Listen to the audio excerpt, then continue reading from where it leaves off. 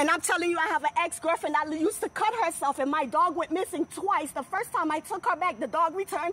The second time, I didn't take her back, and the dog is still missing. She used to cut herself, and now both of my tires are cut up, and you telling me you don't see there's a problem? That you don't see a pattern of harassment? I'm saying, where's the proof of who's doing it? That's why you are here. Can you prove evil? No. 400 years my people were bound because we couldn't prove it. Now there's technology. That's why you are here. No technology. Here's your ID now. Okay?